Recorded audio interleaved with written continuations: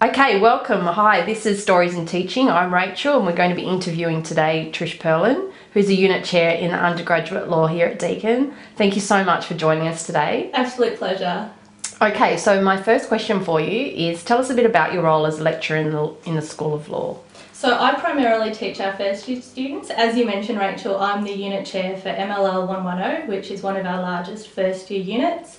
I teach on campus at Burwood. I also teach our off-campus students, and I'm really interested in the first year experience and I'm really passionate about teaching first year students. Awesome. What are some of the challenges you feel are most relevant for your students in the first year experience? I think one of the biggest issues in the first year experience, as well as going out into practice, is actually mental health. There's been a lot of research done about mental health issues with law students, but also with the legal profession.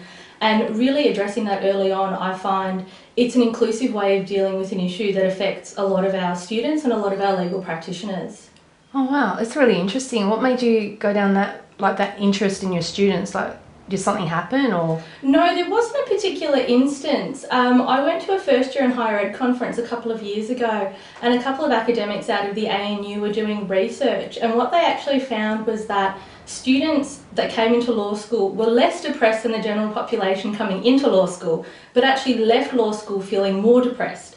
So that was, and also lawyers are the second most depressed profession, generally speaking, on a yearly basis in Australia. And I think those self-management skills are really important.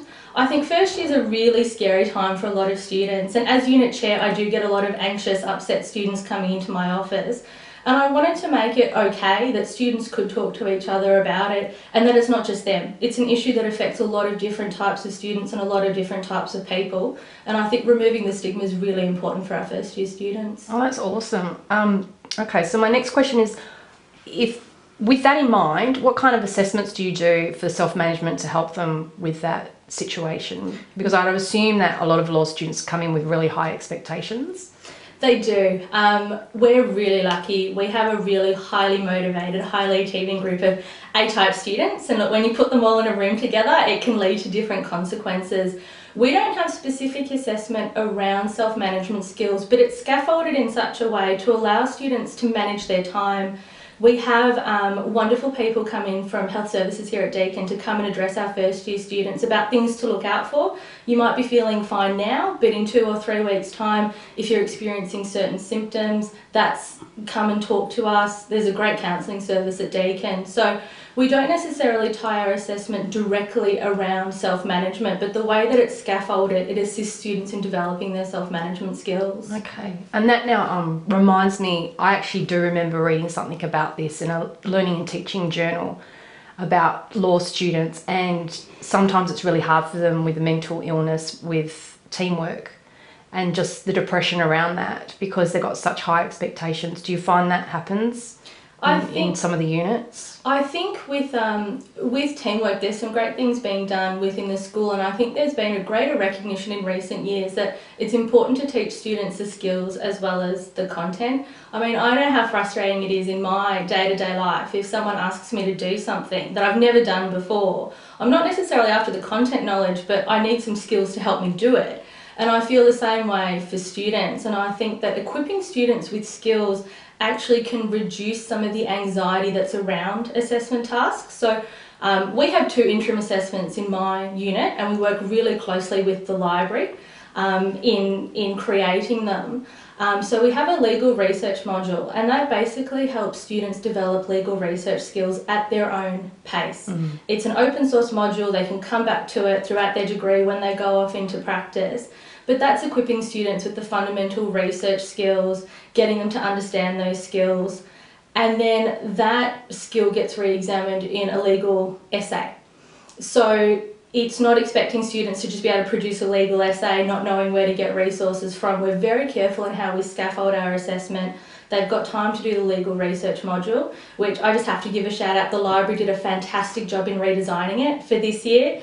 Last year we had it within Cloud Deakin. It wasn't very pretty. It was really hard to navigate, and when I opened it up I thought, I don't even want to look at this. So we worked really hard over 12 months in redesigning it. Helen Wood, Kim Fu and Dorothy Rooney did a wonderful job. It's now housed on the library website and students can go through it at their own pace.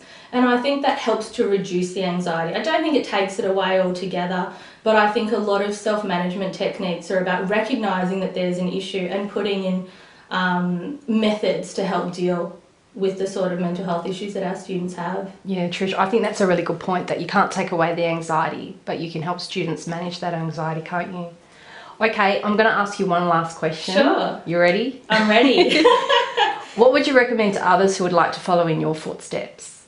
I think anything to do with teaching and learning and assessment, I think the biggest thing is to be organised. I can appreciate that probably my 700 students might seem quite small to many of my colleagues teaching within the Bachelor of Commerce.